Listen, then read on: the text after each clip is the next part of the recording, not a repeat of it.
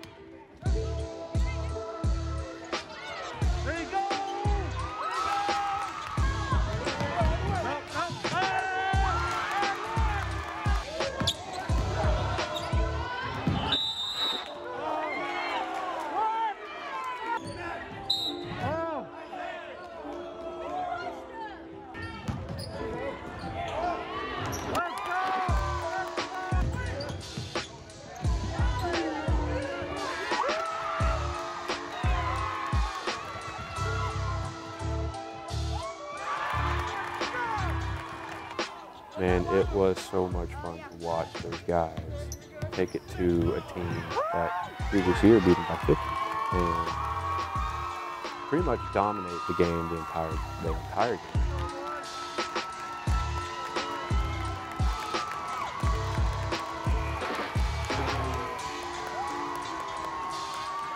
As a coach, as a fan, as any kind of just random person, I'm looking at that and thinking, that's special. That's to see all the hard work they put in, the summer camp, the hard competition at the start of the year, the workouts, the buy-in for such a long season. We could see it really paying off. We still have one more game. We still have one more game to play to win this, and they're not going to give it to us by any means. And I just knew it was going to be a hard-fought game. After coming off, the high of beating pretty much a rival at this point, I felt like they were kind of out of gas a little bit and weren't as motivated as they should have been. Couldn't get a shot. I think we only had 4 points in the first quarter, which really hurt the game. We missed 7 free throws. We got out-rebounded. We just got outplayed.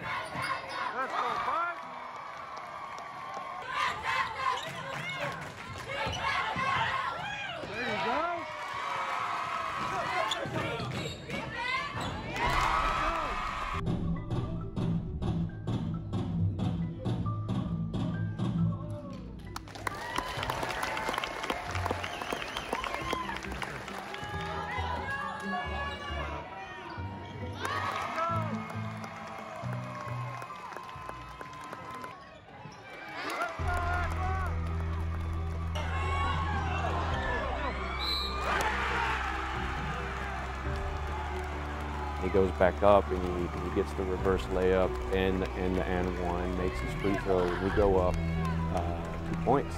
And that's huge. That's the game, essentially.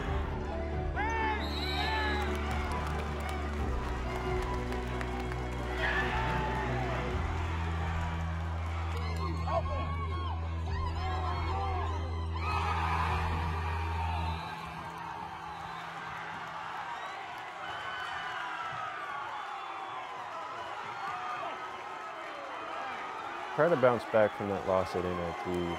Really, the morale is the main thing I'm trying to focus on, trying to just get these guys to realize we still have a lot of basketball left, and we're about to head to Tok, play a bunch of teams there. Originally thinking Point Hope was going to be there. That would have been a great game to be a part of and play.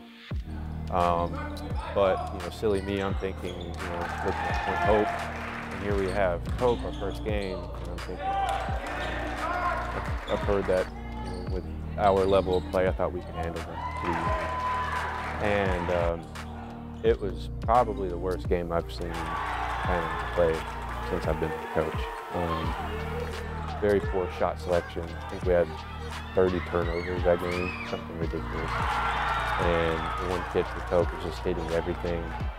And this game goes down to the wire. I mean, it's like 60-60, seconds left. We end up getting the bucket, go up 62-60. To win a game after playing that bad was just, I mean, obviously good, but still, you know, depressing. And trying to continue their morale and continue to build it from even that as well was difficult, you know. And you can coach everything but attitude. And so we win, we, you know, escaped that, and thank God it was a win, because then we show up for Northway. Northway plays us a good game. So it was just one of those tournaments where bouncing back from probably the peak of our season and still having played basketball was the biggest challenge. But these guys pulled it out. I didn't play Isaac pretty much that whole tournament, which really hurt us, because he's our guy behind the scenes doing everything. And you could tell that we're a different team without him, but to still win and go and win that tournament and bounce back really gave us some new life, for sure.